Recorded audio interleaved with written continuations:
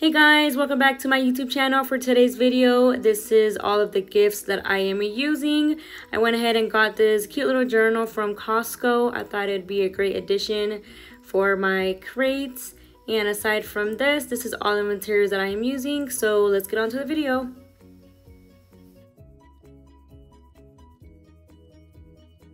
Okay, so the first thing I'll do is go ahead and grab this wooden stick and this rope and kind of measure and see how high I want it cut.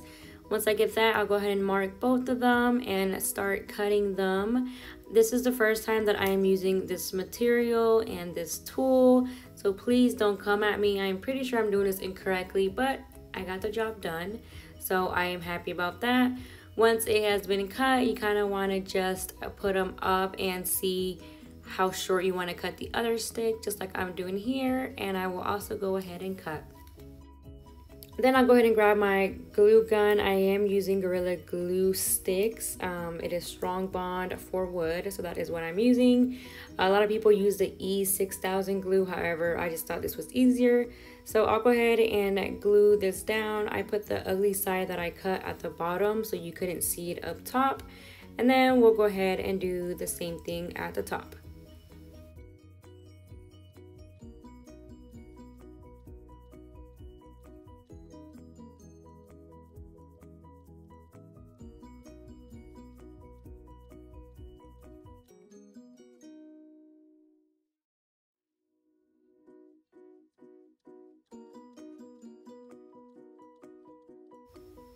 And this crate box actually had a wide open space at the bottom, so I just went ahead and grabbed a piece of box and cut it down to fit it right inside so the gifts would not come out.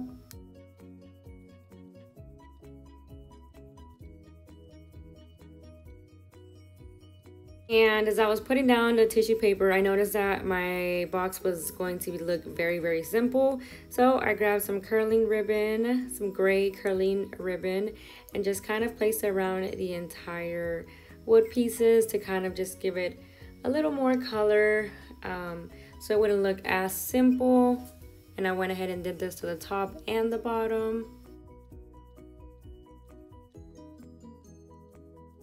So at the bottom, I did things a little different. I kind of wanted to twirl it just like I did at the top, but it was going to be hard. So I just decided to cut some pieces just like this and kind of put them around the box.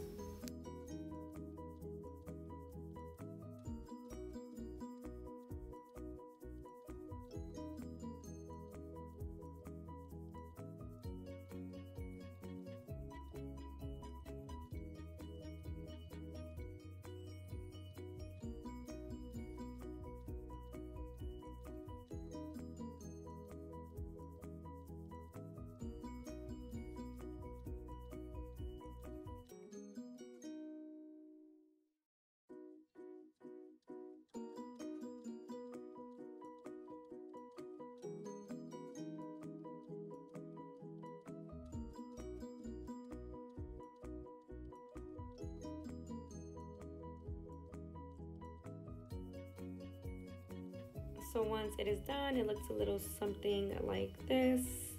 Again, I wanted to keep it very neutral, so I stuck with gray, and now I will go ahead and add my stickers. I got these from Michael's as well.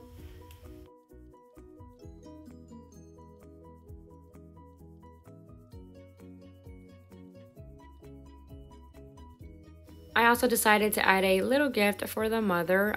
Here it is, just a gift card and some things from Target. And that is it. Here's the finale. Thank you guys so much for watching. I hope you enjoyed it.